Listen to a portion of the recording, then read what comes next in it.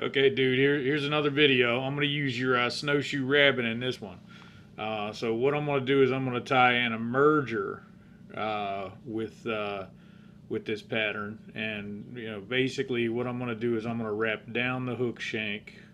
Okay, it's a 2487. It's an emerger hook again, Scud hook, whatever. Scud hooks are a little bit heavier. Emerger hooks are a little bit lighter wire. This is, I believe, this is actually a Scud hook. It's a little bit heavier. Okay, so for the body, what I'm going to do is I'm going to use this stuff called D rib or V rib. You can buy it at the Orvis store and everything like that.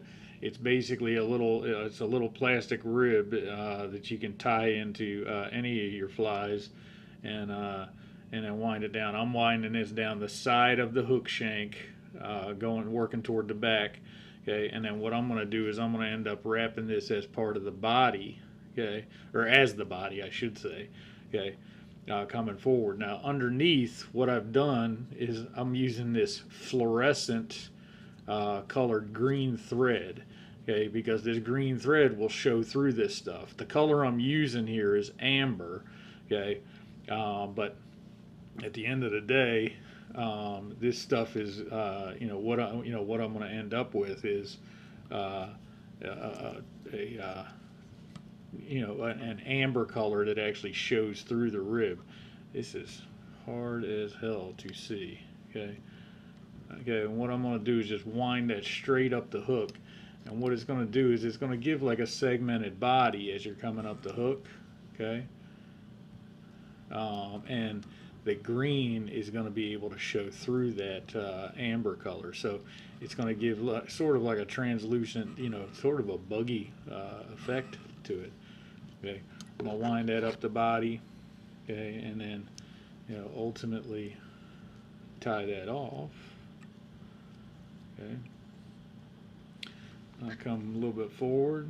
Okay, so now I've got an amber colored body on the hook.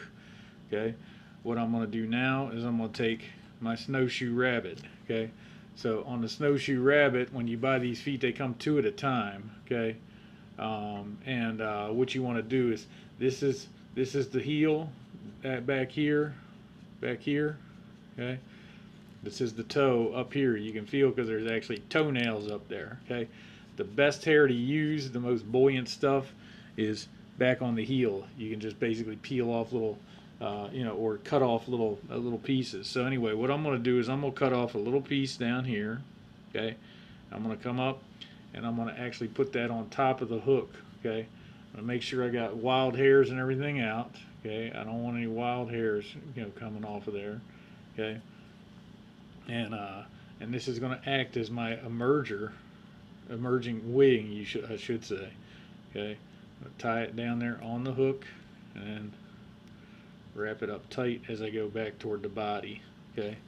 Now I'm going to leave that there.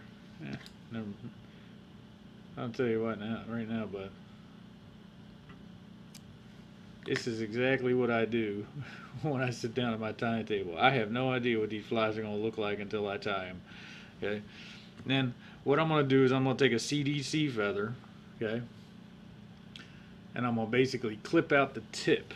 Okay. So what I'm going to do is I'm going to take this feather, it looks like this, and I'm going to clip out the tip. Okay. When I clip out that tip, okay, what I end up with is a little Y, okay, in the end of it, okay.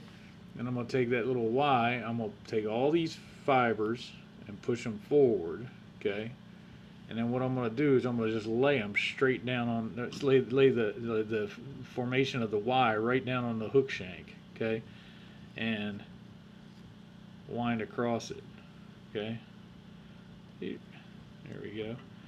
And what I end up with is a few little CDC legs coming off of there. That CDC feather wasn't worth a shit. So I told you, you got to buy that trout hunter stuff. This was some cheap stuff that I had. I don't know where I got this stuff from. But trout hunter typically gets you some better CDC. Now, what I've got now is I've actually got a fly, okay, that is an emerger pattern. I'm going to take real quick and I'm going to dub on some additional dubbing I'll say, in this case, I'm going to go straight ice dub. Okay. Okay. Not much. Like I said, sparse dubbing anytime you can get away with it. Okay. And I'm going to put a little sparkle on the head here. Okay. And I'll pull back. And I'm going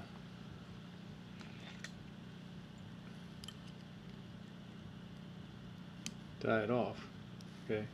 That's the beauty of basically tying your own flies and some smaller flies. Is basically you can make them up as you go. So there you go. There's a, with 2 or 3 little twists, you've got basically an emerger pattern. CDC is going to give it some legs and some life. Okay. The snowshoe rabbit's going to make it kind of sit, high in, or so it kind of float in the film a little bit. And then you got the ribbed body glass with the translucent green going through it. That's going to basically make the fish kind of come and eat it. So anyway, there you go. There's another one you can give a go up there.